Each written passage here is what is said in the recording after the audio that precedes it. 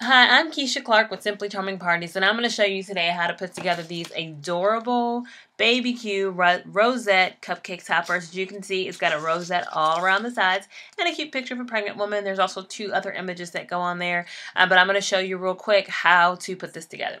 Okay, so it's going to come. You're going to have enough of these to put together 24. You're going to have one little picture for each cupcake topper. They come in various designs. One is a silhouette, another is a barbecue grill, and the last one says baby Q.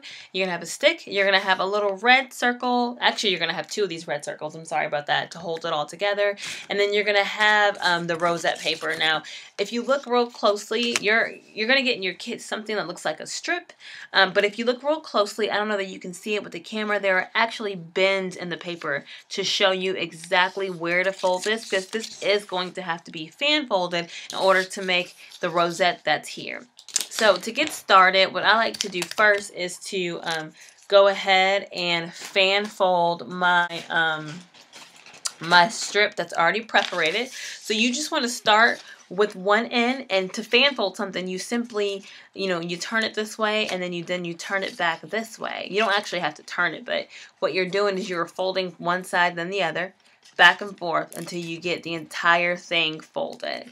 And as you can see, I'm doing that now. I'm just going back and forth with it. It'll probably take you about 30 seconds to do each one of these. Once you get into a rhythm, it's easy. And because there are indentations in the paper, it's going to show you how to consistently make this folded all the way down.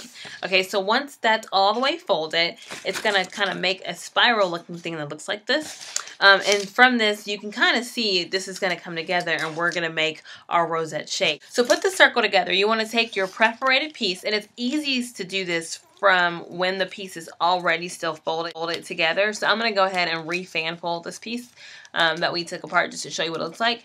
Okay, once it's fan folded, you simply want to take your perforated mark, and you want to just sort of move it around, holding it down so you can see yourself making a rosette shape. As you can see here, mine is starting to take shape. It's got this cute little rounded shape over here. If you find that some of your folds are coming apart, you can just go ahead and refold it.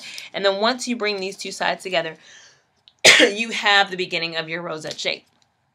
Now you can decide how tightly close together you want it or how far out you want it, depending on your inches. And what I do to sort of get this circle started is I just take a little bit of the hot glue and run it along one side.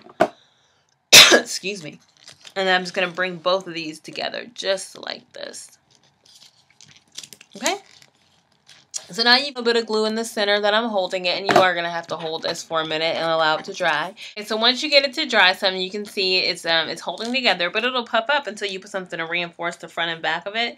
So I'm going to go ahead and I'm going to add on one of my little pieces, my little red pieces. I'm going to put a generous amount of glue on the back of this little piece.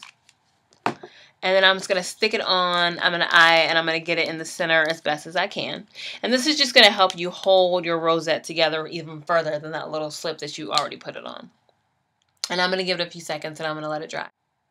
Okay, and now once I know that it's dry, I can flip it over, and I'm going to cover up this little ugly piece in the back. It's just where you can see the glue gathered from before. And I'm also going to go ahead and put my stick in there. So I'm going to find that little area where our two kind of came together.